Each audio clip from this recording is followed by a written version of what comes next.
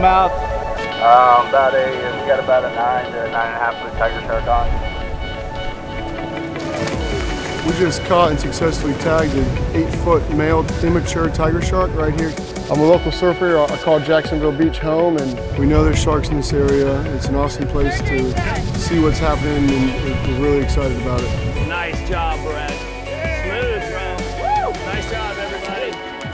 For Mark, who we love so much, our chief engineer, we will name this shark AB after his brother who passed away. We got another one.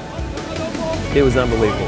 Chris and I were actually going to the dock to pick up a few more guests and saw a buoy kind of moving around out there and went out there, you know, gave it a little tug. Sure enough, a 7-foot immature male tiger shark. All right, we can get our morphometrics right now. Guys are ready to roll it, let me know. Okay, we're ready to roll them as soon as you're done.